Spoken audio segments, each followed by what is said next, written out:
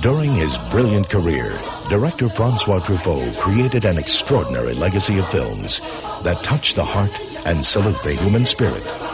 Films like Jules and Jim, The Last Metro, Day for Night, and The 400 Blows.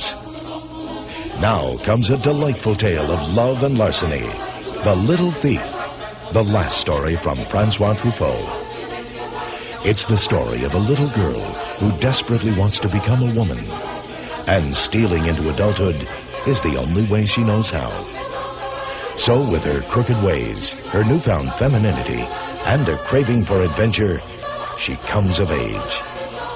Rex Reed calls The Little Thief the final chapter in the Truffaut legacy, a poignant story written with great distinction.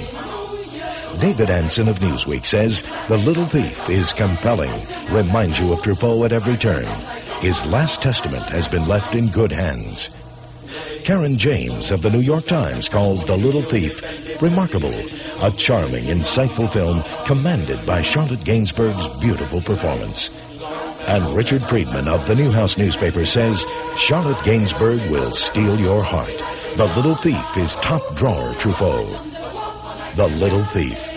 She steals cigarettes, makeup, jewelry, and men's hearts. The Little Thief, from The Last Story by Francois Truffaut.